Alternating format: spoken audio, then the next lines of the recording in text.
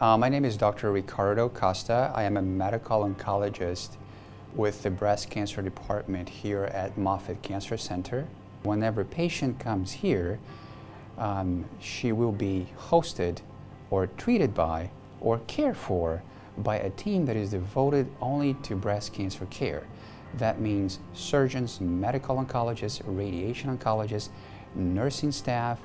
So we're really focused into what we do, and I think that adds an extra layer of quality in the services that we offer to our breast cancer patients. One of my main focus is to offer my patients not only the most up-to-date standard of care therapies, but also allow them or offer them to participate into clinical trials so that they can have access really to the future of what medical oncology will be.